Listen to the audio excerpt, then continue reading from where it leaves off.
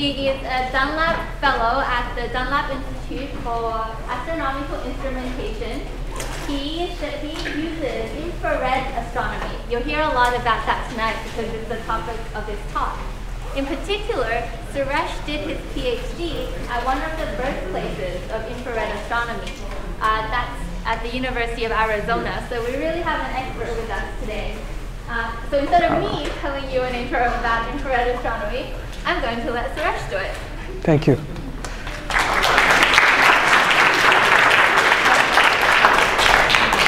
Well, thank you everyone for coming out on a cold night. I wouldn't say I'm an expert in infrared astronomy. I've learned a little bit, and hopefully I can bring some of that interesting joy and wonder associated with infrared astronomy to you guys tonight. And I kind of came up with a catchy title called Seeing Beyond Red with Cool Technology. How many people found that a weird title? Okay. Well, I will qualify that title. Seeing beyond red is basically infrared. So we're looking beyond red. Hopefully that will come clear as I go through my talk. With cool technology. So there are two meanings to that actually. The technology is pretty cool. But in fact it is really cool. And you'll see what I mean when I get there. So as I said, this talk is really about how infrared is changing astronomy. And here is a spectacular view of the center of our Milky Way that you can only see because you can look in the infrared. And I'll explain why. So the story of infrared actually begins with Sir William Herschel many years ago. How many of you know him? Okay, a few of you. Well, there's one more person here. He's actually quite extraordinary. He was a composer as well as an astronomer, and he made extremely large telescopes in his backyard.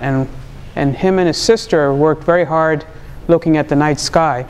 In fact, he discovered Uranus, and that's the correct pronunciation. But he actually discovered something more important, and you can probably see where this is going. So he took a prism. So by that time people knew that sunlight was made up of different colors of light. Newton had figured that out by using a prism. And he did something a little bit different. So he took a prism, took sunlight, and let it get dispersed. So this is what you would see coming through that prism. There's blue all the way to red. And that's what we're familiar with. And then he did one other step. He actually put thermometers. So he took a little thermometer and put it at different parts of that spectrum. And so there's energy in different parts of that spectrum. So if you put a thermometer there, the thermometer will absorb some of that energy and heat up. Obviously, when you do an experiment, you need a control, which means you want to put the thermometer somewhere else where there's no light. So you can put it over there, just past the red. But the strange thing was, if you put it just past the red part of the spectrum, the thermometer got really hot. So that was how infrared light was discovered. We can't see it, but it's there. And in fact, infra means below red, so that's where the name comes from. Now,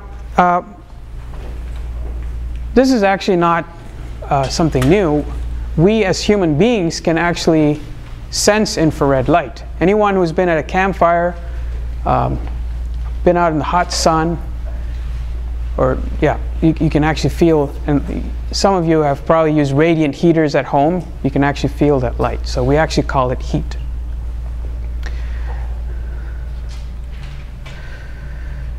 So I just wanted to put things in context.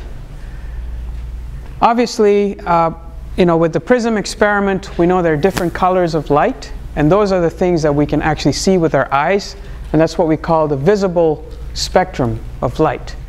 But you probably have heard there are all these other things like gamma rays, X-rays, ultraviolet, radio waves, etc. They're all the same phenomenon, but the one different thing about them is they have different energy. So X-rays have very high energy. That's why you don't want to go get a chest X-ray very often. Gamma rays are even higher. They don't actually get through our atmosphere. Radio waves, we use it all the time with our cell phones. And so the actual visible spectrum is just a tiny little sliver in this whole electromagnetic spectrum. And one way of describing it is called wavelength. So the wavelength is related to, you know, how far apart a wave of light, a cycle of light is. It's just another way of representing different types of light. So there's visible light, and as I said before, infrared is just below red, so it falls to the right at lower energies. And the way we describe wavelengths of light is by a distance. And in the infrared, we use the unit of measure called micrometers. So it's a millionth of a meter, or a micron, I might say in short. To give you a sense of scale, 100 microns is the width of a human hair. So we're talking about very, very small lengths here. So the infrared is actually a pretty broad region compared to what we can see in the visible. It goes from about, so it cuts off around 8/10 of a micron and goes all the way up to 500 microns. And then you can actually break the infrared up into different regions. There's near infrared, mid infrared, and far infrared.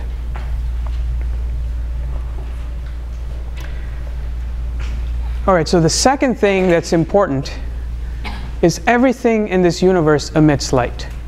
And that may not be a very common idea to have, and I'll prove it to you in a moment. This is a representation of an object, different objects at different temperatures. So how much light emits and what wavelength it emits light at is dependent by its temperature for most cases. So if it's really hot, it will have different characteristic than when it's really cold. So what this thing is showing here is where that curve has the highest point is the peak of the curve, and that's where most of the light comes out at a given wavelength. So if something is, so that says 6,000 Kelvin, it's comparable to Celsius, so 6,000 Celsius, so it's very hot. Most of the light comes out in the visible part of the spectrum. So as the object gets cooler, that's what the lower ones are. So let's say at 3,000 Celsius or Kelvin, it's roughly similar. Light comes out in the infrared, which is sort of one micron. So as things get cooler, they shift. Where they emit light shifts more and more to the infrared. And here's a hot poker that I've shown. So here's very hot, so it's kind of a yellowish color. And as it gets cooler, it gets redder. And at some point, we can't see it anymore because it's emitting in the infrared.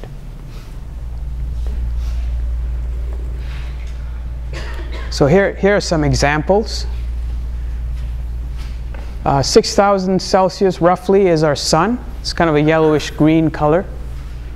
And most of its light is coming out in the visible spectrum. And incidentally, that's why our eyes are most sensitive there.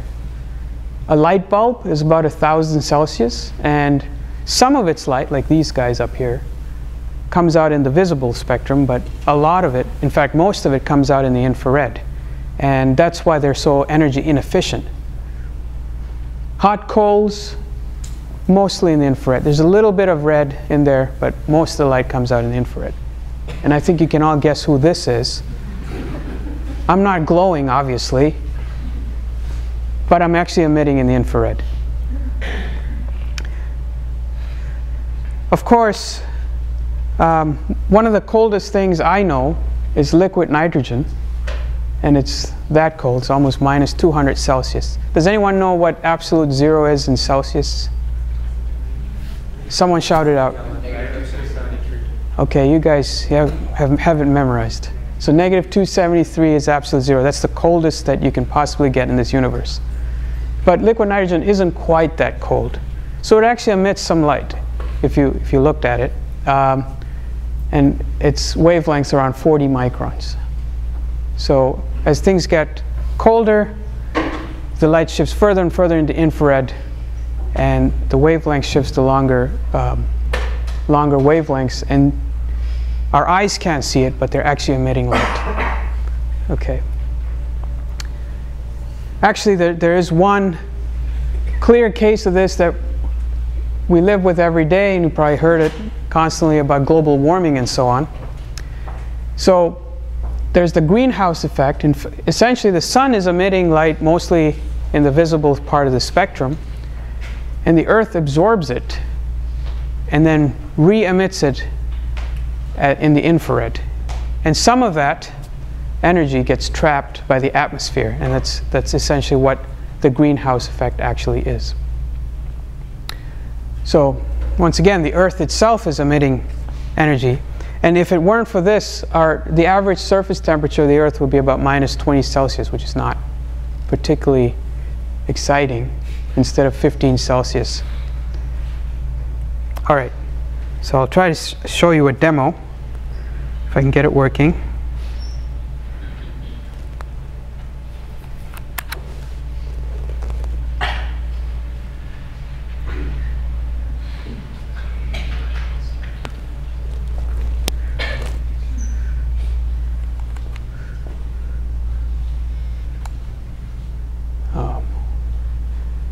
So what I have with me here,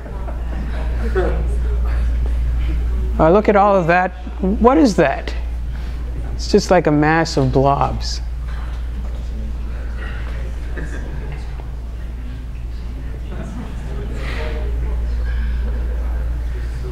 I see the blobs waving their arms.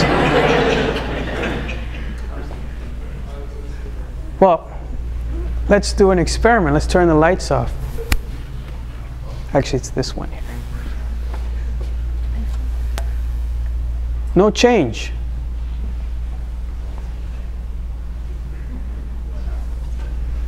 I think you get the point. So this is actually a handy gadget that you can buy for your smartphone.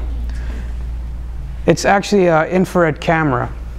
So what you're seeing here is a false color image of the light that your body is emitting in the infrared.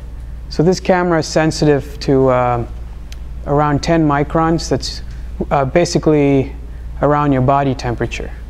So it's very useful. So this is just brightness. It's not telling you the color. It's a false color image.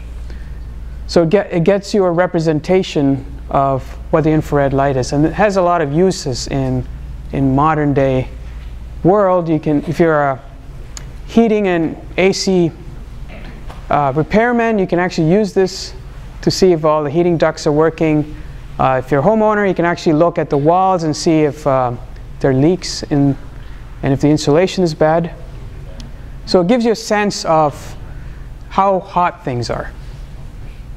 So if I look at my hand here, you can actually see that. My hand's actually colder than some of you out here. It's actually a little bit fainter.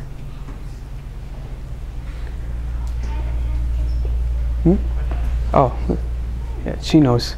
So here's a table. It looks pretty boring, right? And if I actually heat up the table with my hand,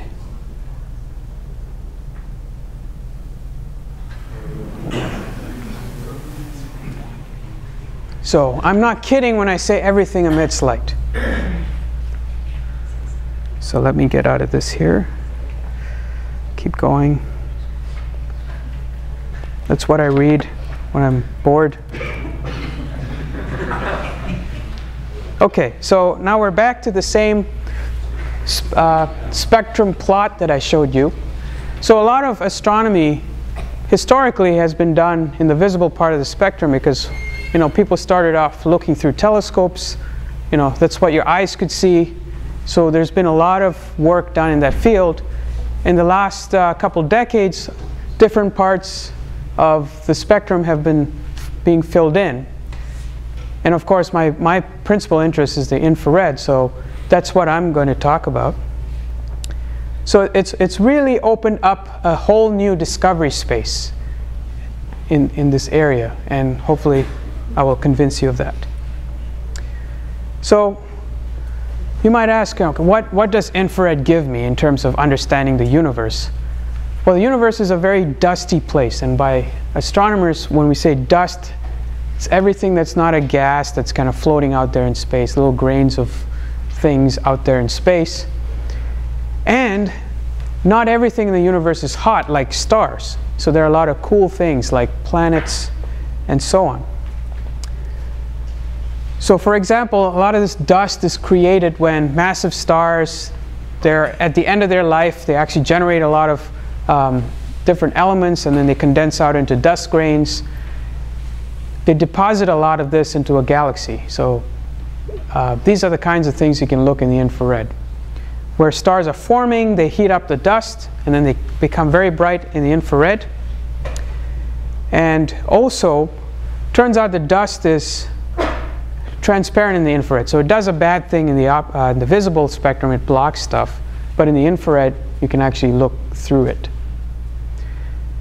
And of course, there are other things like planets and very cold things in the universe that you cannot see with your eyes. So here's sort of a scale of different things in the order of magnitude scale.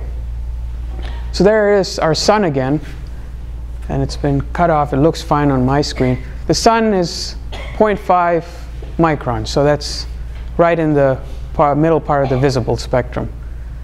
The smallest stars, which are M dwarfs, they're more like light bulbs. Most of their light comes out around 1 micron. And then you have brown dwarfs. These are the Pale stars. They're even cooler. They're about 1,000 Celsius or cooler. They're at 2 microns. So these are things you can't see with your eyes. Jupiter, actually, I'm actually not entirely accurate, but Jupiter you can actually see with your eyes, and that's because there's the sun, the light from the sun is reflecting off of it, but it has actually a lot of infrared radiation coming out of it. And it's around 150 Celsius, just a little bit over boiling water, and a lot of its energy comes out at 7 microns. And then we have our Earth, which, thanks to the greenhouse effect, is balmy 15 Celsius, 10 microns. And then there's that pesky dust I told you about in the galaxy that's in the far infrared, and it's around 100 microns. So you really need new technologies to look at these different parts of the spectrum and understand what's going on.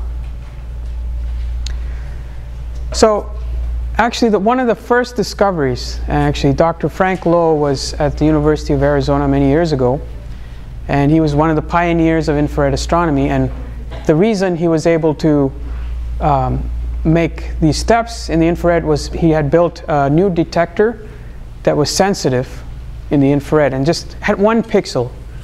Our cameras today have millions of pixels. It had 1 pixel, and they could point it anywhere on the sky. And anywhere on the sky they pointed, they found something, and there was a paper. And one of the first papers, you might be surprised, was of Jupiter. So that's how Jupiter looks in the optical. That's what we're all familiar with. I think that's a nice Hubble image. And that's an image taken in the infrared from a ground-based telescope. It looks very different. The dark parts of the clouds look bright over there, and the bright parts look dark. And in fact, the dark parts of the clouds are when you're looking deeper into the atmosphere where it's a bit hotter, so it looks brighter in the infrared because it's emitting more light. So the discovery was Jupiter was putting out more energy than it was receiving from the sun. So it was putting out a lot of the energy in the infrared, and that meant that Jupiter was slowly contracting. So that was a big discovery back then. I'm sure you're quite familiar with this by now, which is taking images of extrasolar planets. And that's done in the infrared also. And there's a reason for that. So for example, this is an image of Sirius with its companion down there. And you can see that the central star is extremely bright, while its companion in the lower left is quite faint. So this is the kind of problem you face when you're trying to find planets around stars. And planets, they're cooler, so they emit most of their energy in the infrared. So if you try and look at it in the visible spectrum, the star is generally a lot brighter than the planet. So you basically blot out the planet's signal. But if you went into the infrared, the star's not as bright as it would be here, and the planet would be brighter, so you get a better contrast. And this was a pretty interesting discovery from a few years ago, where they found, actually there are now 4, I believe, planets around this particular star. And this was done in the infrared. I mean, there are other reasons for this, but there's technologies like adaptive optics that help you improve the image quality of the system. That mainly works on the infrared, but I'm not going to talk about that today. All right, so I had mentioned about this dust. So how many of you have actually seen the center of the Milky Way, or in the night sky? Okay, a handful of people. You guys have to go out of the city once in a while and look up. Actually, this probably I believe this must have been taken in the southern hemisphere, because we don't get as good of a view of the central part of the Milky Way.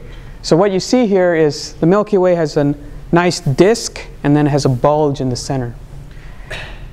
And does anyone know what those pesky dark lanes are? Dust clouds. Right, they're dust clouds. So they actually obscure your view into the Milky Way. And we're sitting in the plane of the Milky Way and looking in. There are all these dust clouds, and they block out the light of the stars behind them. So you can't actually see much of the Milky Way. So here's a little graphic. Essentially what the dust cloud does is it takes away most of the visible light and actually lets some the infrared light through. And the other thing the dust cloud likes to do is all the visible light it absorbs, it actually heats it up. And like I said, everything emits light. It heats up a little bit and starts emitting in the infrared. So depending on where you look, you can either look at the stars or you can look at the dust clouds. So this is actually a quite useful phenomenon that's actually used on the Earth. I believe this is a fire, I'm not sure exactly where, somewhere on Earth. And it's a satellite image of the fire.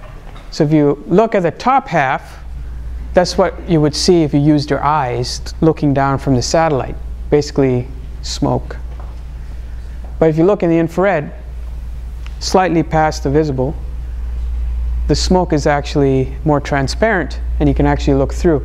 And firefighters actually use this. When the house is on fire and they go in and they want to make sure that there's nobody in there, they actually use this kind of technology to see if they can see someone in there. So it's actually very critical technology.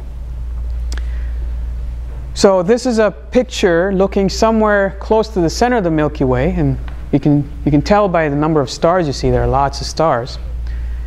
And it's also kind of dark in the back. And this is taken in the visible light. And if I go to the infrared, the view is completely different. And if you don't believe me, just look at this star here. There it is. And you see thousands more stars. It looks better on my screen. I think this projector needs better contrast. I'm just trying to prove to you that in the infrared you can actually look. This is in the near infrared. You can actually look and see many more stars that are obscured by the dust clouds in front of them. And thanks to this, this very interesting work was done. And these little blobs are all stars. So this is looking at the center of the Milky Way. We see that star there. That's the center of the Milky Way. And people looked at these stars, I think something like 15 years or something, tracing the orbits of these stars using the infrared. And they found that they looped around the center object here. You can watch the closest star there, S02, I think. And so it'll come down and it just whips around the center. And this was used to point out that there's actually a supermassive black hole at the center of our galaxy, thanks to infrared images. This is another familiar sight for many people who look up in the sky. There's your favorite Orion in the visible. And there's that kind of yellowish dot in the corner, which is Betelgeuse. Everyone know Betelgeuse? Okay. Movie or a star, right? This is how it looks in the mid-infrared. So in this case, we're actually moving further into the longer part of the infrared spectrum. So we're actually seeing the dust clouds emitting light. So you can see all these dust clouds. It turns out that there's a lot of star formation going on in Orion. And in fact, you can't see any of the other stars, right? Except for Betelgeuse. Betelgeuse is, having its death throes. It's a red giant. And in that phase, they generally generate a lot of dust, and they're actually quite bright in the infrared. Here's one other example. This is actually some work that we did here. Here's a beautiful spiral galaxy. This is in the Virgo cluster. And this is a Hubble image, just what you would see with your eye if you were on Hubble. If you're looking through Hubble, unfortunately, you can't do that. And if you add infrared, which you get from one of the space telescopes, you see this. So that's looking at the dust of this galaxy, and it's getting blown out in this direction. And that's because the galaxy is moving through the Virgo cluster, which has a lot of gas in it, which generates a wind, which can actually blow the dust and gas out of the galaxy.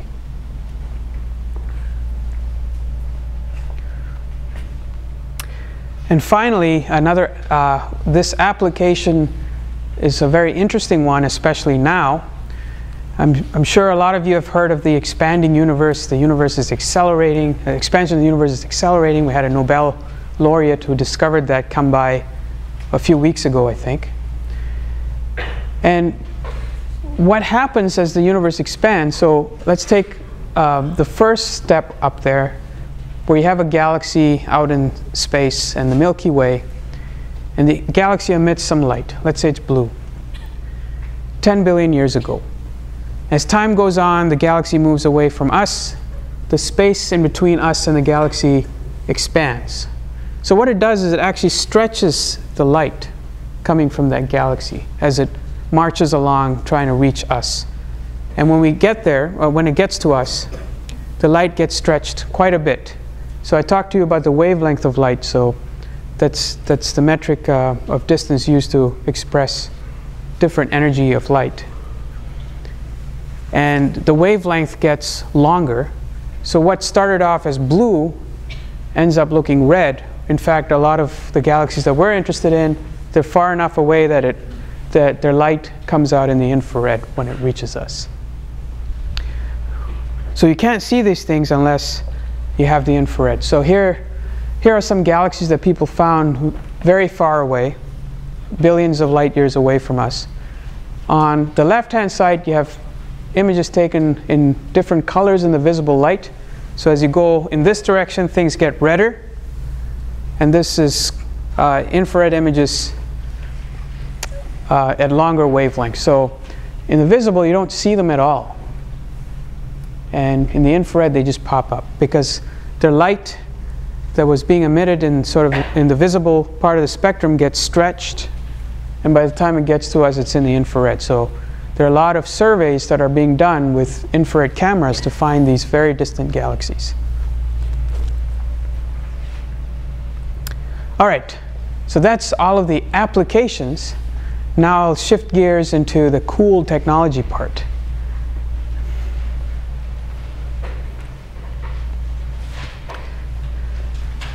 So if infrared astronomy is so cool, why did it take so long? And there are several reasons for that, and I'll step through each one.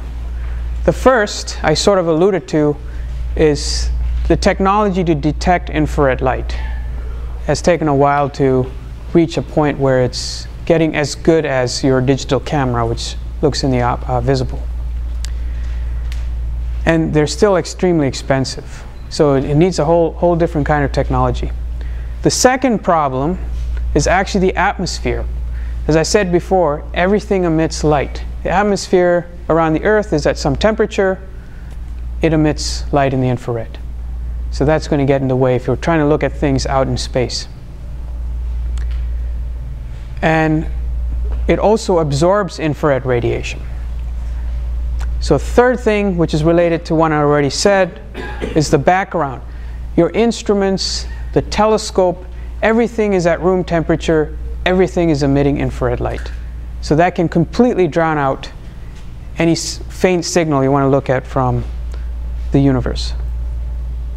So this obviously leads to very expensive hardware and cryogenics. So here's an example. This is an instrument I worked on. Yeah, it looks like a very messy lab. If there's an earthquake, I would have been crushed instantly. And it's still that way, actually. I've since left. This was when I was at Arizona. So here's actually an instrument that I worked on. So that cylinder there is liquid nitrogen, 160 liters, cheaper than milk per liter. And the big blue thing is actually the instrument. And inside is all the hardware. And all of that stuff is kept at very cold temperatures, liquid nitrogen temperatures, minus 200 Celsius. So it's actually very complicated to build these things. I'll show you a peek inside. So these things get bolted onto telescopes, and then we point the telescope at some interesting thing, get some data, analyze the data, write a paper, the end. Boring life of a scientist. So that's how it looks on the inside. So this whole internal part is at minus 200 Celsius. And you need, there are a lot of details you need to consider. Things contract when they cool down. Things behave differently when they get cold. And you have to consider all these things. This shiny thing here, how many of you have had those thermal blankets before? Okay, so you guys know. It's very similar to that. It's just a thin sheet of mylar with some silver coating or aluminum coating. And they have many layers of it and actually acts like an insulator. So whatever is cold on the inside will stay cold. Okay, so time for a demonstration just to show how hard things are. I'll probably need a volunteer.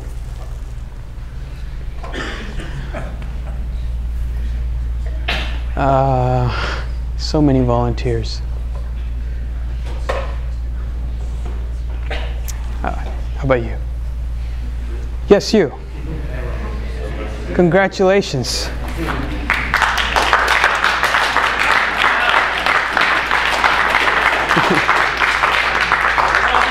I gotta run, such an accomplishment. I gotta get this working first. Don't worry, I'm not gonna make you take your clothes off or anything. I thought the technology did that for me.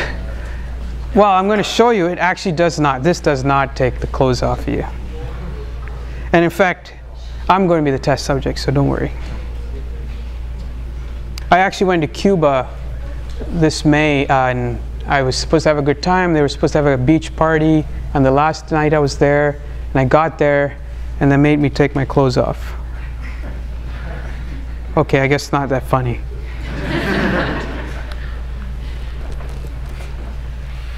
All right, give me a sec.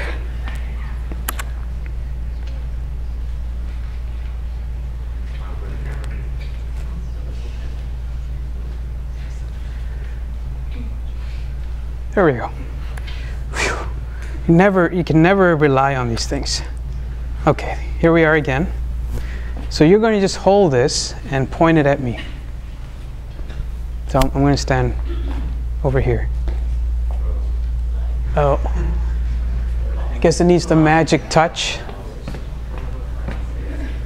So let me try this again.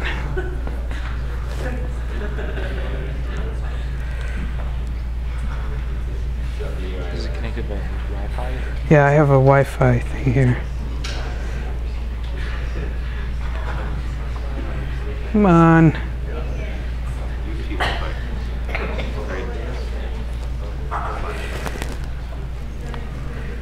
Just some technical difficulties. You'll get what you paid for.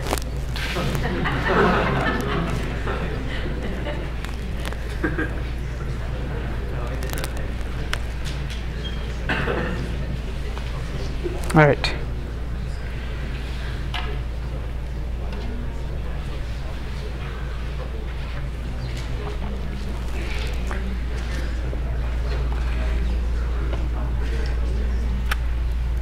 All right. I have the magic touch and I'm giving it to you.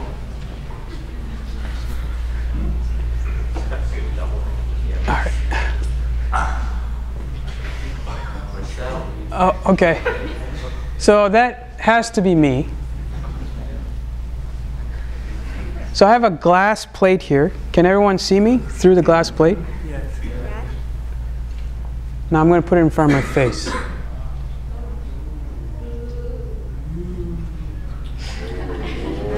Okay, it's not that exciting. The point I'm trying to make is glass is actually opaque in the mid-infrared.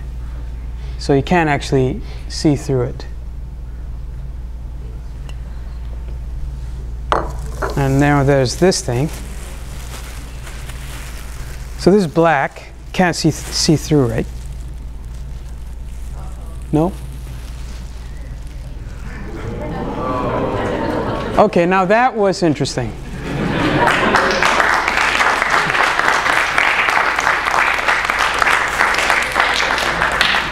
Not that interesting. I'm not done yet. So this is polyethylene. It's actually relatively infrared transparent, and it's actually used as lens materials for infrared cameras. Now that's something, let's do something a little bit more interesting.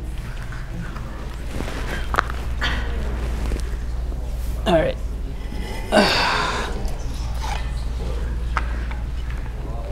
Cheaper than milk. I should probably wear those cryo gloves, but whatever.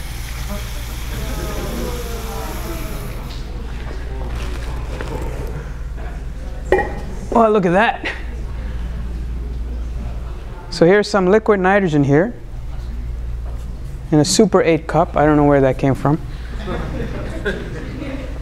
So one thing you'll notice right away is there's not a lot of infrared emission coming out from liquid nitrogen. I mean, a lot of that emission has been shifted off into the mid to far infrared. And so, actually, let's try it on here. So I'll pour a little bit on the table, so if you can point the camera there. You can bring it closer. So if I pour a little bit, it just rescales. Hopefully I don't wreck the table.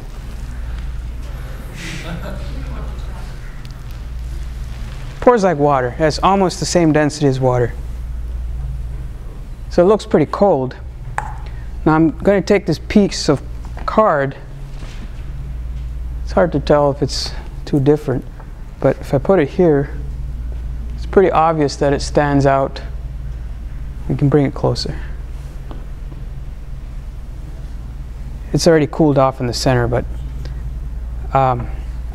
basically by cooling this table, I'm reducing the infrared radiation coming from it, so I can see something that's a little bit brighter in the infrared better.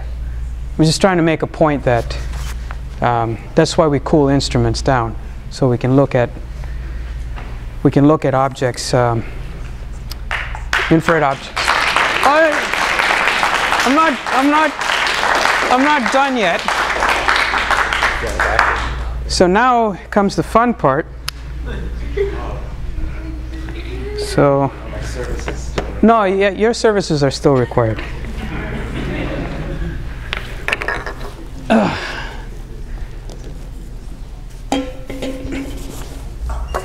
Probably have to speed this up because I have a lot more to talk about.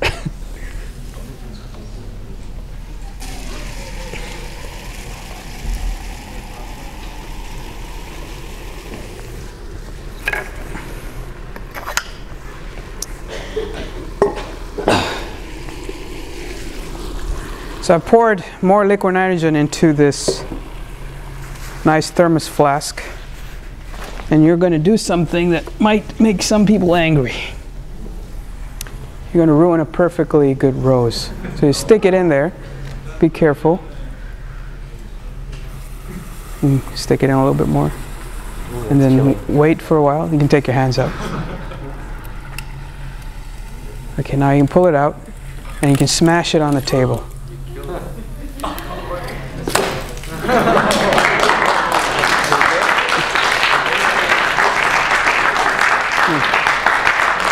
Wow. You made quite a mess. So I'll clean it up later. You can go back to your seat now. Well, there was a point to that.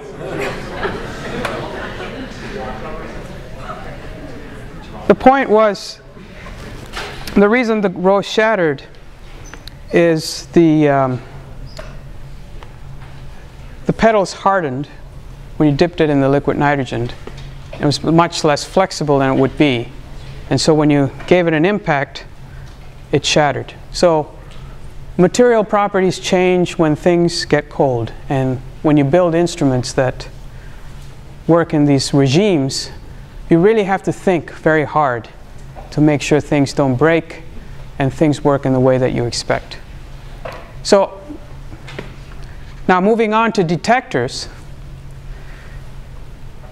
So one of the reasons infrared detectors have become quite popular is for defense reasons.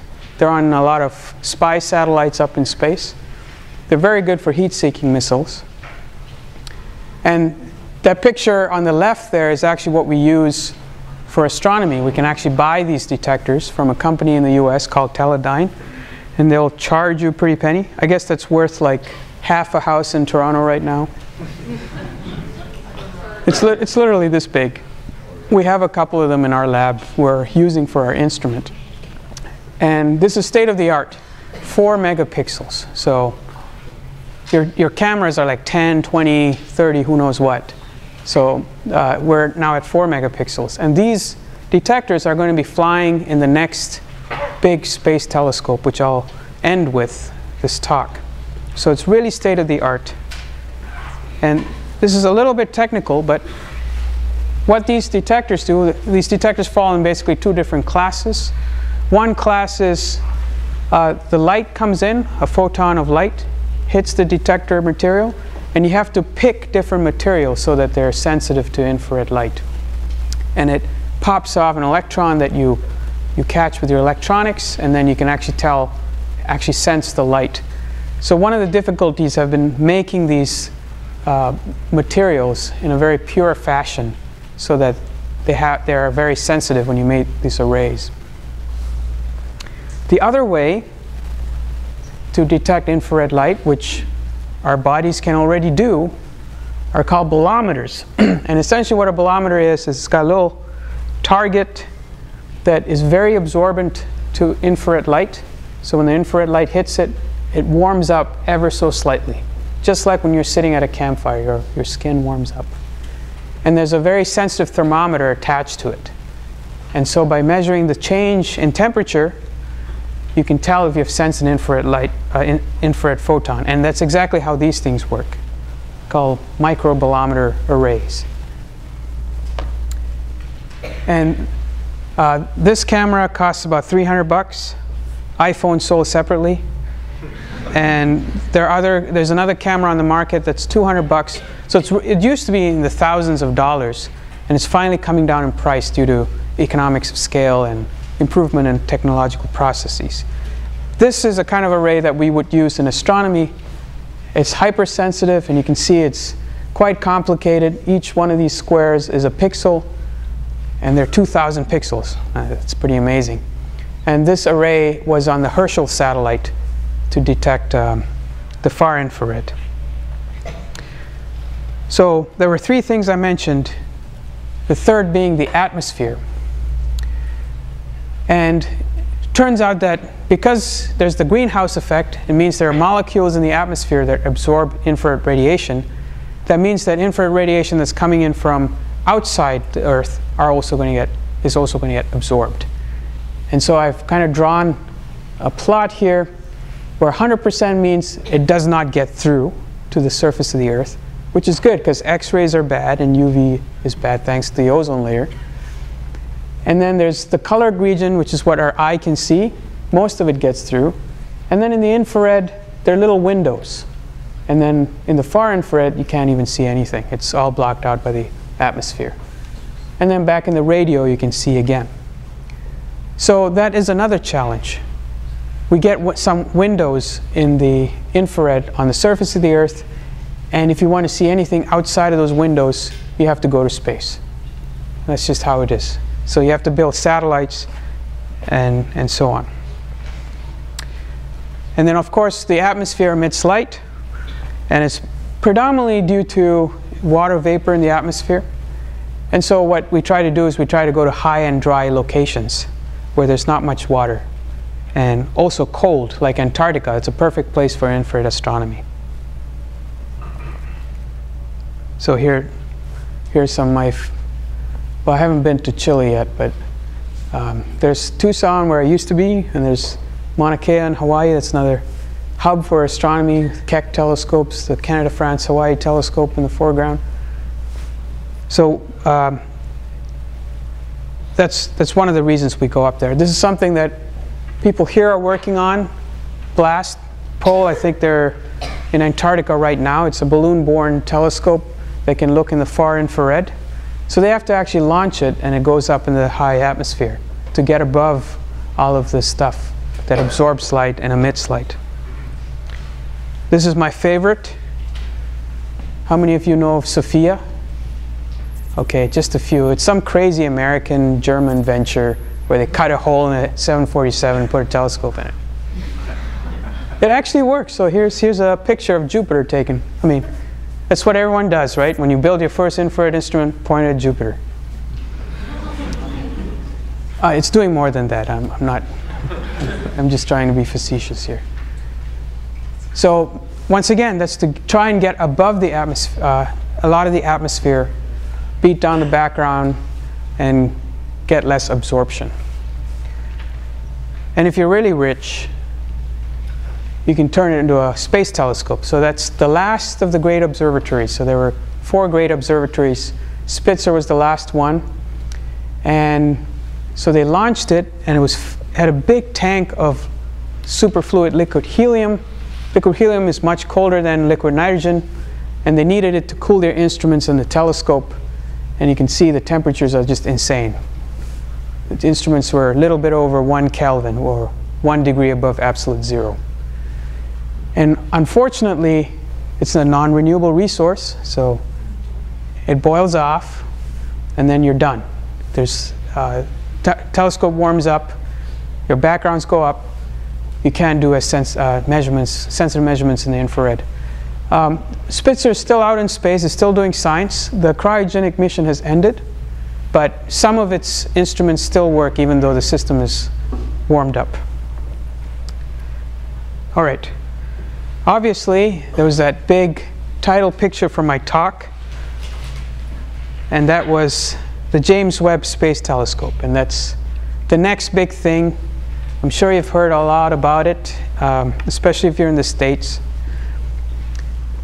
It is a humongous monstrosity of a telescope, and I don't know, whoever's working on it probably doesn't get to sleep at night just thinking about it. And so it literally looks like a big ship in space, and I'll give you a sense of scale in a bit.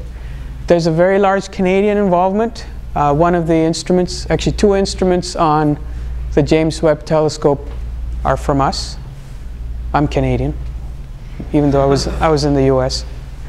And it looks in the infrared, so it goes from about 1 micron, a little bit into the optical, so there's a little bit of overlap with the Hubble Space Telescope, and then it goes to about 30 microns. And it has 4 major instruments, sorry. So here's a sense of scale for you. So on the very far left is the Hubble Space Telescope. That's the primary mirror, the main mirror that collects light. And the Spitzer telescope I showed you earlier, it's about yay big. And that's how big the James Webb Space Telescope is going to be. So it's very large. And that's just the mirrors. So this is an image of the mirrors in a testing chamber. So these mirrors are actually made of beryllium, which is a very lightweight metal.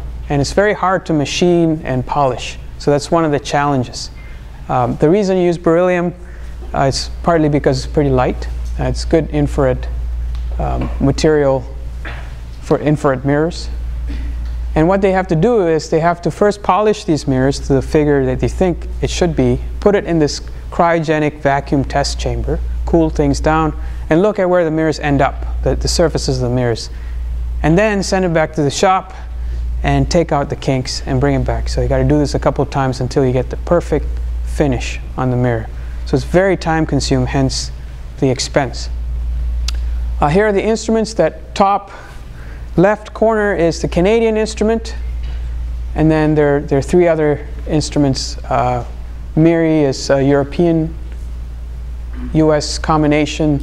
NIRSPEC is a mainly European mission instrument. So all these instruments get integrated on the back of the telescope, and of course, I think this is what keeps people up at night, is the sun shield. So before I said Spitzer had a whole bunch of liquid helium to keep it cold. Well, JWST is really big, and you can't carry so much liquid helium or any sort of cryogen with you. So they've come up with a clever way of using that thermal blanket material I told you about, several layers of it, and make sure that the telescope, the shield is pointed at the sun and shadows the telescope. Turns out that you can actually get the telescope pretty cold that way, because it's looking out at space, which is quite cold.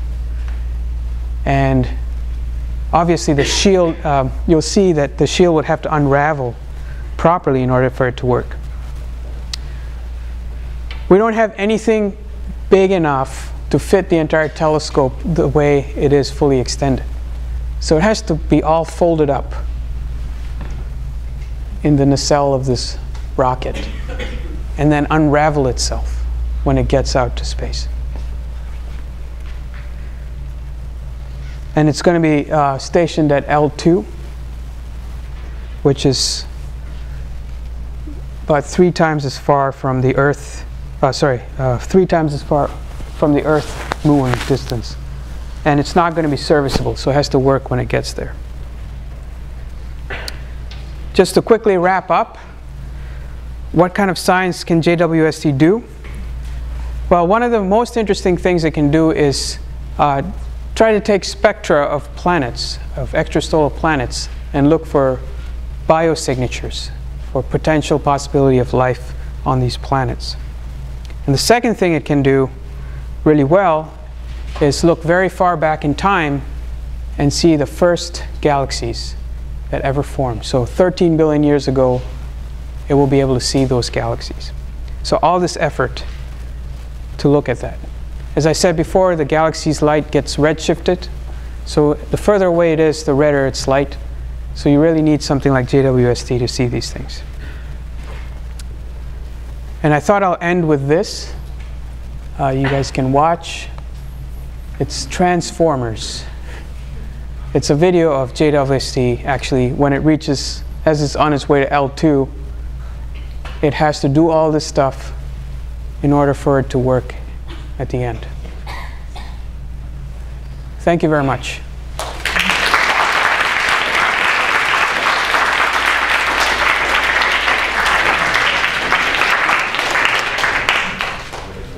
Thank you, Suresh. That was a very fun and exciting talk, full of magic tricks, but it was science. It's not magic. But it was science. As exciting as magic tricks, I should say. So we probably can take about 2 questions, and then if you have further questions, you can ask Suresh afterwards, or any of us astronomers walking around for the rest of the tour. 2 questions. Who's going to ask them?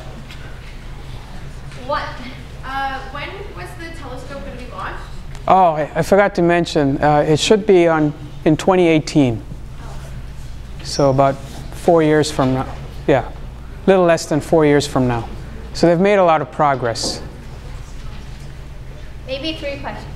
And so one more after you.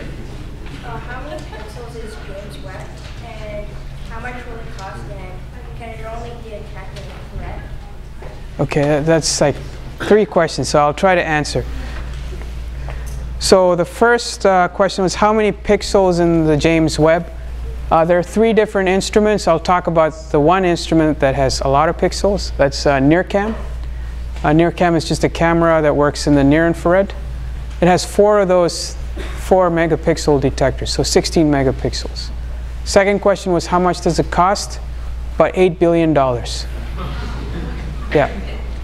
There was a lot of controversy a couple of years ago when their budget ballooned from 5 to 8. And they were threatened, the US Congress was threatening to shut it down. I don't know what your third question was. Oh, if it was only in the infrared. It's predominantly in the infrared, but it can see a little bit of the optical. But yeah, there's a little bit of overlap with the Hubble Space Telescope. This one. Yep. How are the barium mirrors polished? That would intrigue me if you tell me that. Oh, okay. I'm not an expert on that. There's a company, it's called Tinsley, I believe. They have some special polishing techniques. They first lightweight the mirrors. They carve out the back sides of the mirrors to reduce the weight, and then they have some polishing technique. I'm not exactly. Diamond dust be one of your guesses? I don't know. I'm sorry. I can look that up and get back to you. Great. Thank you again, Suresh.